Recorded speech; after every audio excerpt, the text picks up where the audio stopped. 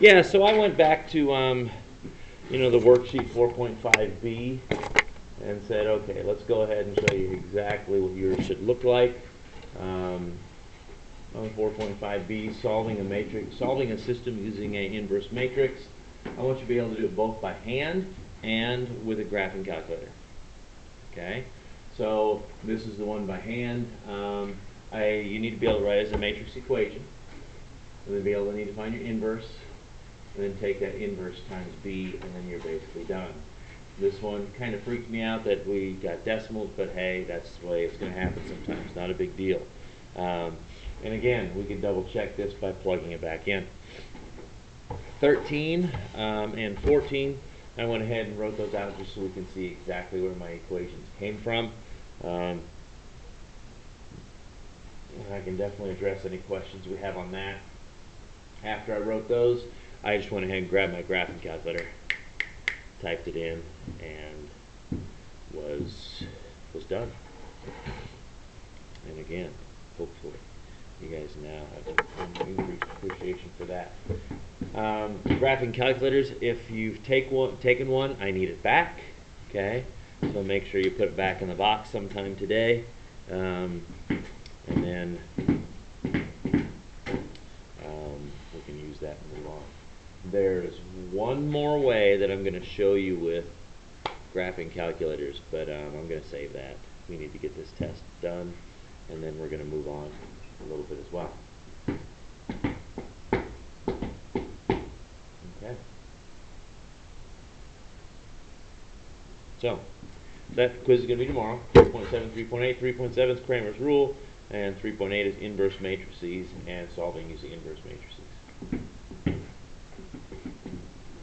Expect there to be a graphing calculator portion and a non-graphing calculator portion.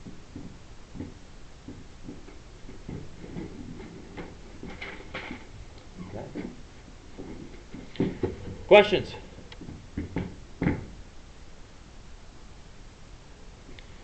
Okay. Right. You can keep that for your benefit if you want to look back over that if you struggle with one of those.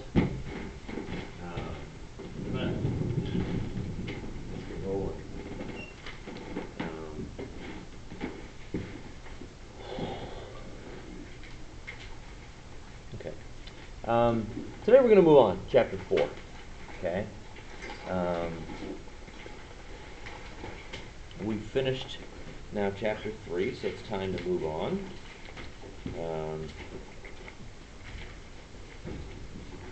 It's about time to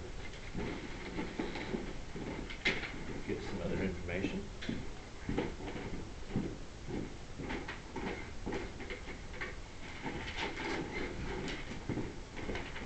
Okay, so here's what we're looking at. I'll go ahead and do it with a pen. I won't be able to fix mistakes, but that's okay. Okay, first of all, 4.1 is we're going to work on graphing y equals ax squared plus bx plus c. We've done this before. Okay. We've done it before. We did it real quick in Algebra 1, but usually that doesn't stick very hard with students for whatever reason, so I'm going to kind of teach this what I consider fairly thoroughly and not just gloss over it. So first thing, this is what's called a quadratic.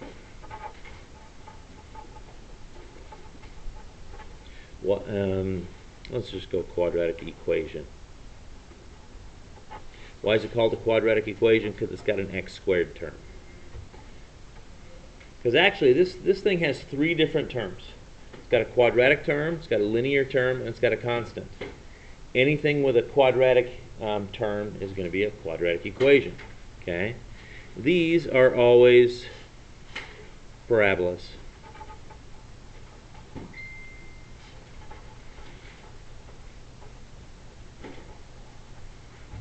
Okay. Do you guys remember parabolas at all? What do they look like?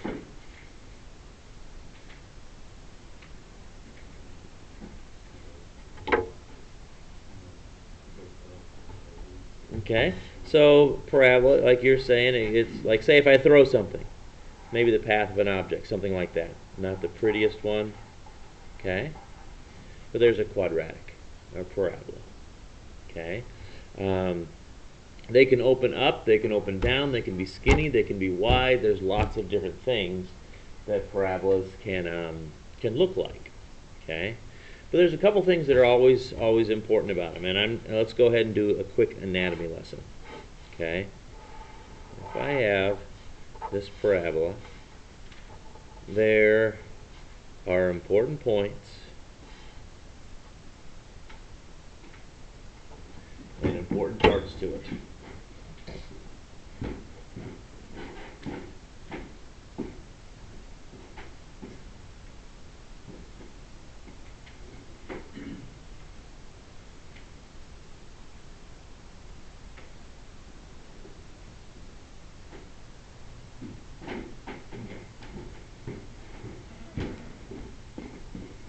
So, what's this point here? Yeah, it's my y-intercept, okay? It's my y-intercept. What's special about the coordinates of that y-intercept? What's special about one of the numbers? 0 for which one? X. My x is 0, okay? And then my y has a value of some sort. We'll come back to that, okay? These 2 points here are my x-intercepts. Sometimes they call those the zeros or roots of my equation, okay? What's special about those coordinates? The y is 0, okay? Do you feel the midnight formula coming? Okay? So, this point right here starts with a V. Vertex.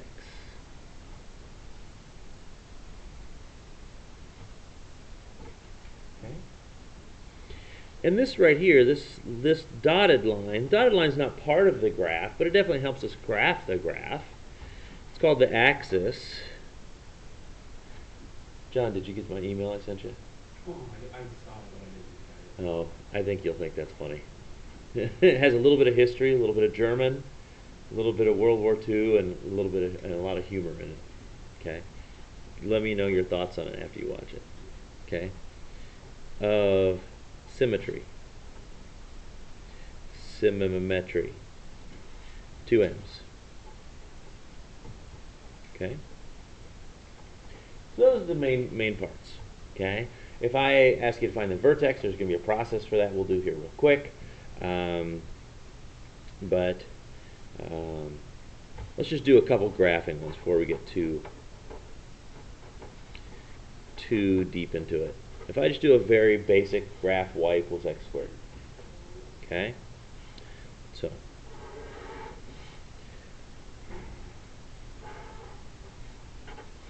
y equals x squared is really very easy to graph. And it should be kind of your home base, if you will, of all of these graphs. So if I plug in 0, what do I get? 0. Okay, so I get the point 0, 0 passes through the origin. Not all parabolas pass through the origin, but this one does. Okay. If I plug in 1, I get 1. And I plug in 2, I get 4. And obviously if I plug in 3, I get 9.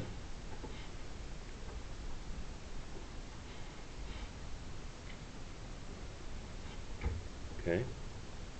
And in this case, the opposite side is going to be exactly the same. Okay, because the axis of symmetry is my y-axis. So if I flip this over to the other side, flip this one over to the other side, and, you know, hey, if I square negatives, I just get the same result. And the only thing I ask you to do about parabolas is make them nice and smooth if you can. Okay. Now, this is where I've never seen a book address this, but I think it's so powerful. first of all, on a line, my slope is the same all the time. Okay? But in a parabola, the slope is constantly changing. It's constantly changing, constantly changing. And take a look at what's happening. For my vertex, I go over 1, up 1. Okay? From there, I'm going to go over 1, up 3. From there, I'm going to go over 1, up 5. Gee, what do you think the next one would be? Over 1, up 7. Okay? So it progresses by odds. So between 0 and 1, my slope is 1. Between 1 and 2, my slope is 3. Between 3 and 4, or between 2 and 3, my slope is 5, and my slope changes all as we go. Okay? And the reason why that is because if you take a look at it, look at how your numbers change when you square them. Increase by 1, increase by 3, increase by 5, increase by 7. It's just a natural pattern that forms when you square things. Okay? So, that's a very, very, very basic graph, I would think. Okay? If I give you your vertex, I say it's y equals x squared. You can do a table, or you can go over 1, up 1. From that point, over 1, up 3. From that point, over 1, up 5. Boom, boom, boom.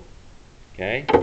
So, if I make a little modification to this, y equals negative x squared, what's going to be the difference? It's going to go down, okay? And all of this stuff we've actually talked about, but we need to pull this back in. Remember IHOP? We talked about that? Yeah. Inside horizontal opposite. Well, in this case, this is outside the squaring, so it's going to be a vertical flip. So this one just flips it down. My negative just flips it down.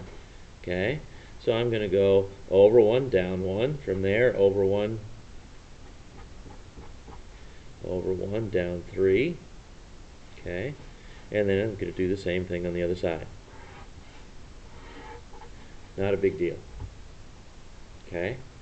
On the other hand, if I do something like this, y equals x squared plus 2. Okay? What's this plus 2 do? Up 2. Okay? Because it's outside of my squaring. It's going to do a vertical shift. It's going to move it up 2. So you could think of this several different ways, but the best way is just go, you know what? Everything's just been moved up 2. So from there, we're going to go over 1, up 1. From there, over 1, up 3. Find a couple points, and we're done. Okay? So parabolas aren't this mysterious thing that we've never done before. We've talked about how to move things around. Okay? But here's one thing we need to take a look at before we go on to anything more difficult. 2x squared. What is the 2 going to do? Well, the 2 is outside. That is going to be a vertical stretch times 2. So, okay, how is this going to look? Well, right now these parabolas all basically have the same shape. This one is just going to be steeper and taller because everything's being stretched vertically times 2. So here's what we do. We're going to start at the origin. I'm going to go ahead and mark this up a little bit. Okay? So,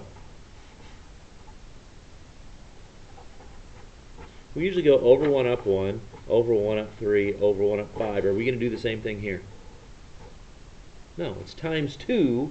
So everything that has a times 2 here, we're going to go ahead and instead of go over 1 and up 1, we're going to go over 1 and up 2. We're going to take all of these times 2.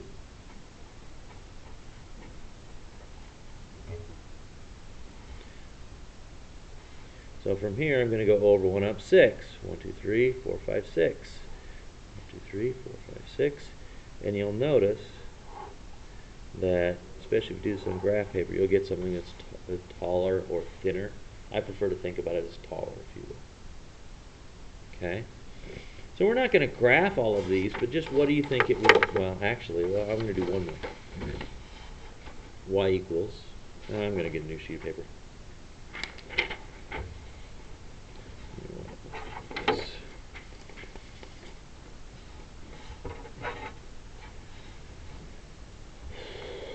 y equals negative 3x squared. And then we'll do y equals 1/2 x squared. Okay. So y equals negative 3x squared. This one, vertex is still going to be at 0, 0. We'll talk a little bit more about vertex later on.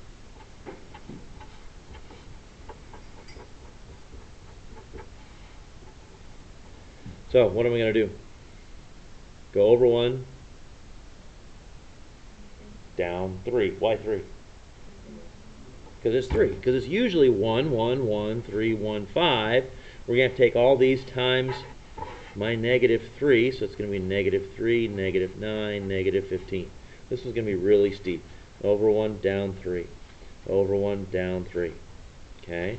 Now to this side, over 1, down 9. It's going to be way down here. And then we're going to have one that's very,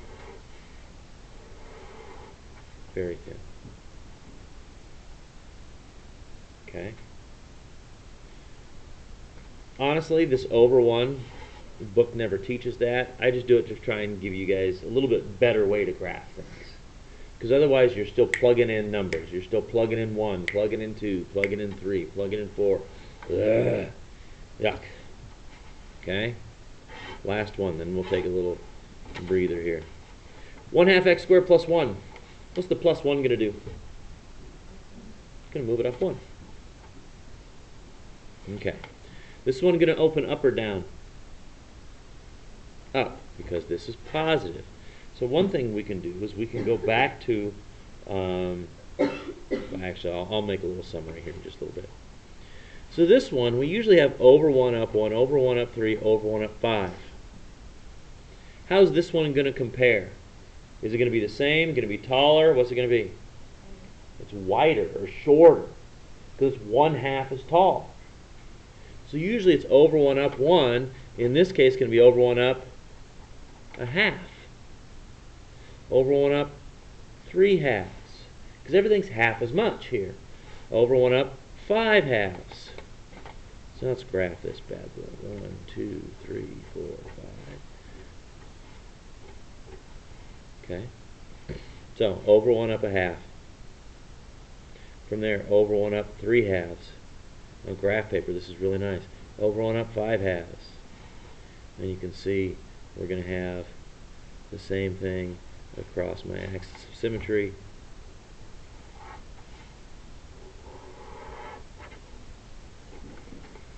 Something like that.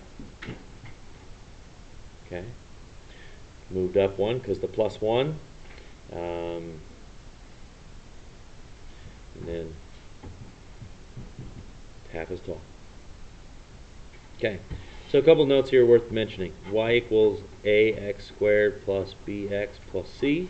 It opens up if a is positive. It opens down if a is negative. It's going to be thin if what? It's going to be thin or taller if a is greater than 1. Good. Greater than 1. And I'm going to put absolute value on there because I don't care if it's 2 or negative 2, it's still going to be thin. Okay? It's going to be short or wide if absolute value a is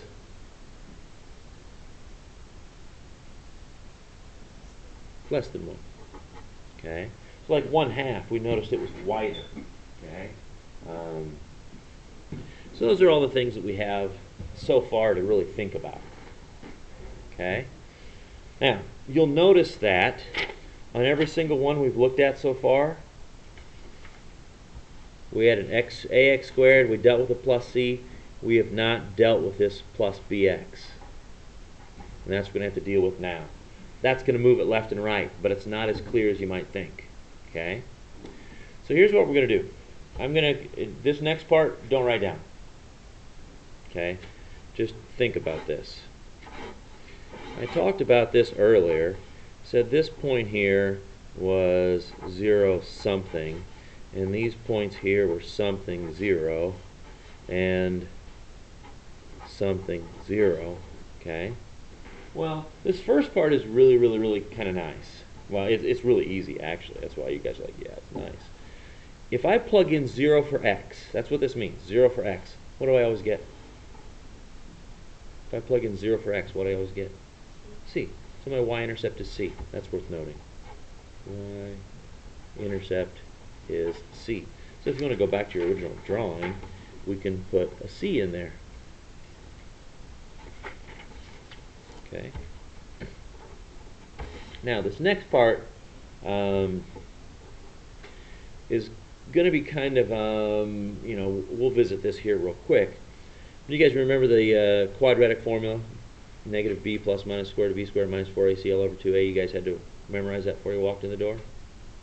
Okay. So let's think about that. We have x equals negative b plus minus the square root of b squared minus 4ac all over 2a. We're not going to use that today, so you don't have to worry about that today. Okay? But what this is that gives you my x-intercepts. We're not, like I said, we're not going to do that today. But what I just want to use this for theory. So this point right here is negative b minus the square root of b squared minus 4ac all over 2a. Like I said, don't worry about writing this part down. It's just, I'm trying to do some theory here. This one is negative b plus b squared minus 4ac all over 2a.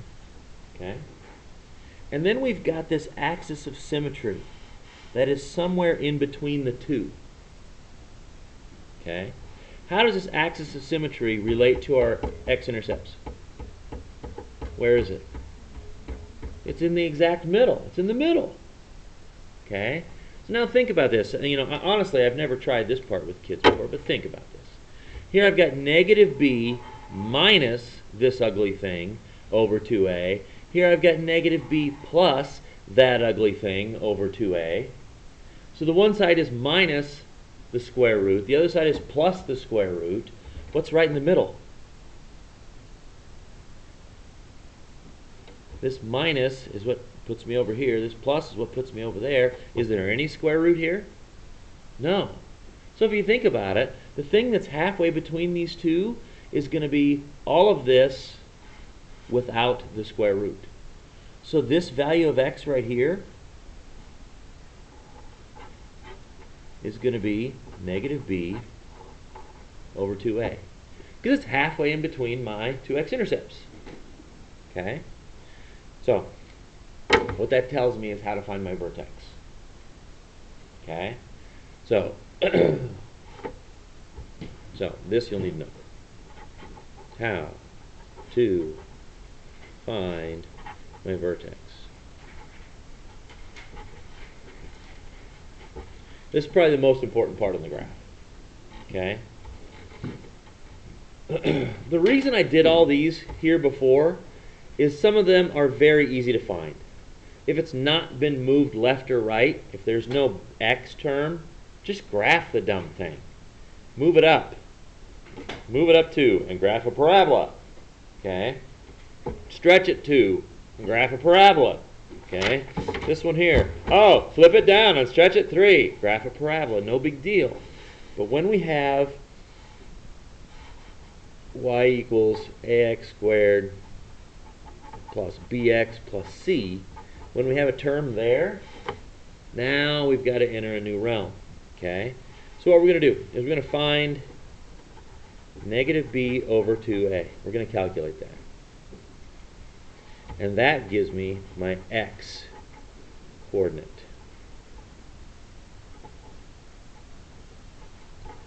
Of the vertex.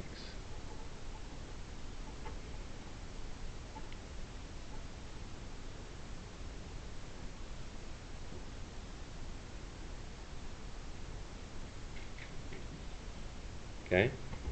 So if that gives me my x coordinate of my vertex, how am I going to find the y coordinate? If I know an x, how can I find my y? Plug it in. That's all you got to do. Just plug it in. Okay? So then you're going to plug in negative b over 2a for x, and then your y, and that gives you your y coordinate.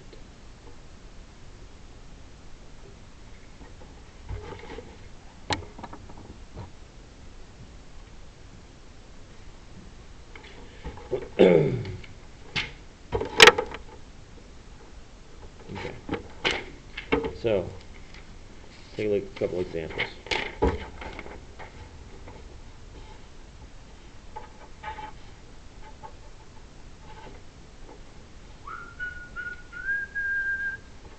Y equals x squared plus 4x minus 3.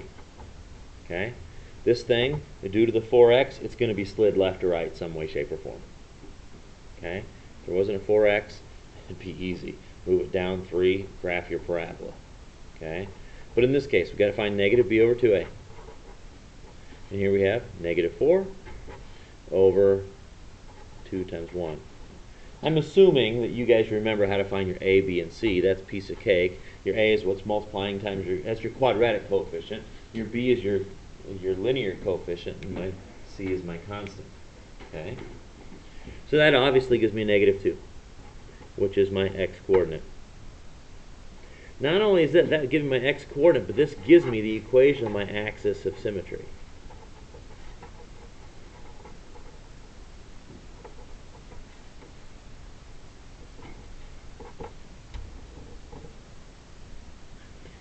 So, now how do we find y? Plug it in, go. Plug that in for x. If you use your calculator to square things, you should be ashamed of yourself, and you're going to get it messed up.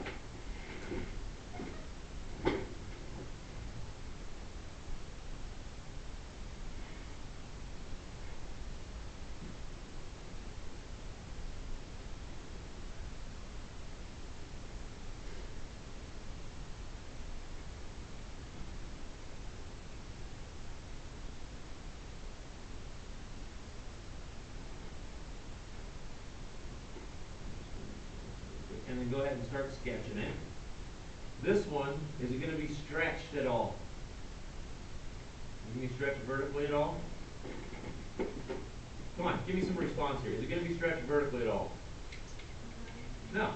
Just 1 x squared. Okay? So go ahead. You should be able to go over, up, over, up, over, up, over, up, and be done. You can do it kind of going back here.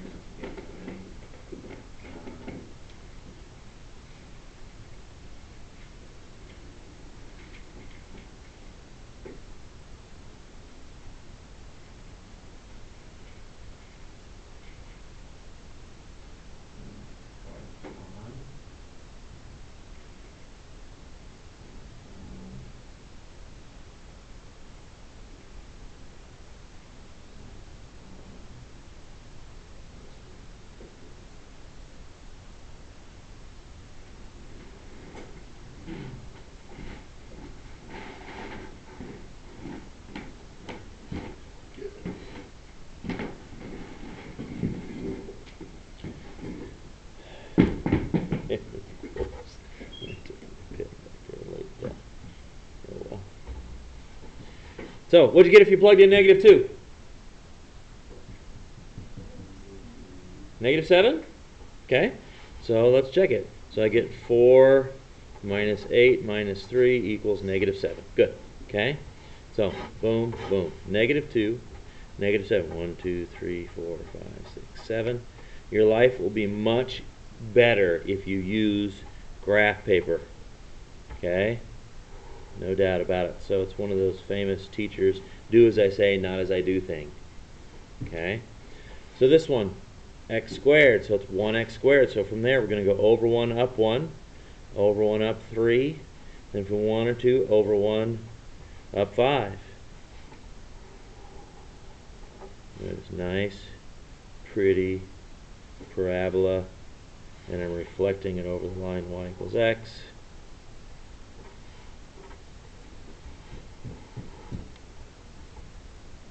Okay.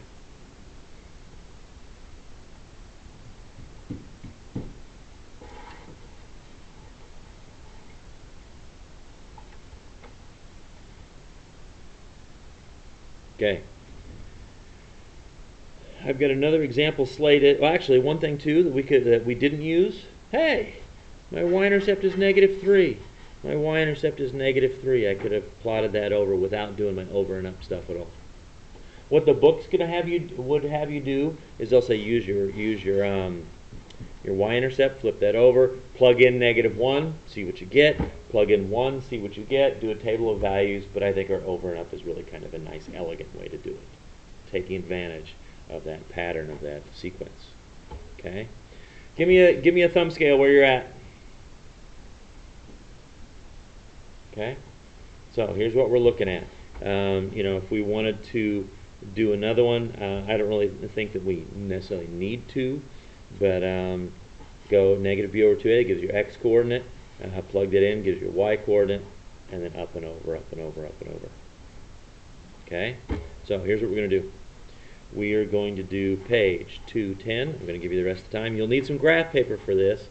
41 and 47, as noted on that other sheet, 41 is using Kramer's rule. 47 is using inverses. That was on that other sheet I gave you. Then we have page 224, 12, 14, 17, 18, 20, and 37.